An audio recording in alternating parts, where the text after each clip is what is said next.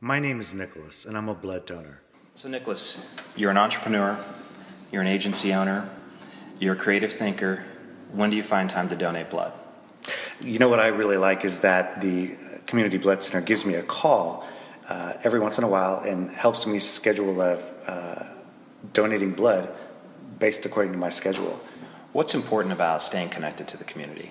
Staying connected to the community really keeps me involved with what's going on in the city, and I think that donating blood really just helps the citizens around you on the most basic level.